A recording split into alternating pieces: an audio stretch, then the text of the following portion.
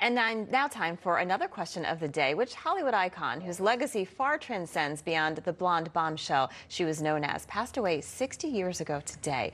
Well, that would be none other than Marilyn Monroe. Joining us now for more on this, let's welcome in CEO and founder of TVGuestpert and host of Front and Center, Jacquie Jordan, and host of Apple's Top 10 Naughty But Nice podcast and author of The Four-Word Answer, Rob Shuter. Thank you so much for joining us this morning. Rob, I'll start with you.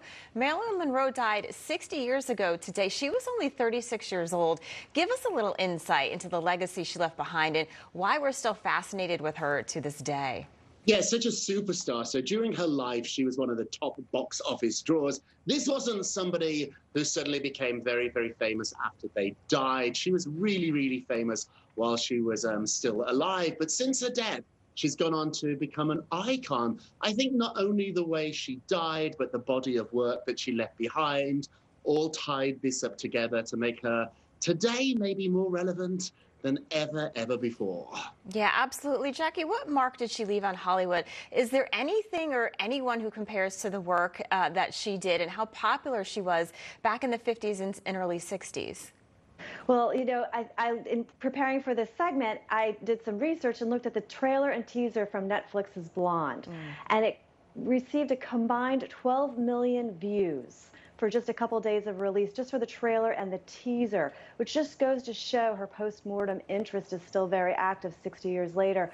And ironically, I used to live near her house where she died in Brentwood, California, and it was a very understated, obscure little house in Brentwood. It wasn't a big fancy Beverly Hills house or one in the Hollywood Hills that many other actors and celebrities of her era actually had those homes, but she didn't actually have that. And we also know that her estate made way more money post-mortem than it did when she was alive. Yeah, you're so right. I watched a documentary on her, and I was surprised the home that she lived in. You know, you would have thought that she lived in this fancy mansion, but it certainly wasn't that. We're going to get to that movie in just a bit. Rob, the brand of Marilyn Monroe, though, she was far more than just Norma Jean Mortensen. You know, her image was a subject for many artists, commercials. What can you tell us about that? Yeah, well, she created that. She was born Norma Jean, an author, in 1926. And then 20 years later, she created Marilyn Monroe. Some people might not know she's not naturally a blonde. She has dark hair. And when she was in her 20s, she went blonde, created this amazing sort of icon. Even then, also, too, I think we shouldn't underestimate her power in Hollywood. She was one of the few women back then who had her own production company. She was very much involved in creating this whole mystique, this whole image of Marilyn Monroe, which really is still now alive today. You don't have to look any further than the Met Ball when Kim Kardashian decided to wear Marilyn Monroe. Yeah, you're right. You know, it's so interesting because we talk about the brand. She really, I think, was the first person to create her own brand. Jacquie, I do want to go to you because, as you alluded to earlier, there's this new movie out, and there's a little bit of controversy over Ana de Armas. So she's the actress playing Marilyn Monroe. But once the trailer was released, some are criticizing her. They're saying that the Cuban actress's accent slips through, that the casting is not right. Although the owner of Monroe's estate has defended the actress, what are your thoughts? And what are you hearing? Well, also Brad Pitt has stepped up and defended the actress in this role, and it's very interesting because I think the basis of the Blonde on Netflix is about the fact that Norma Jean was conflicted about the very character that she created, or the archetype she created of Marilyn Monroe, and then suffered in that role, that persona that she benefited from, but also became imprisoned to. And I think about modern-day Britney Spears almost experiencing that same kind of torture of becoming an archetype that is way beyond who she actually wants to be for herself.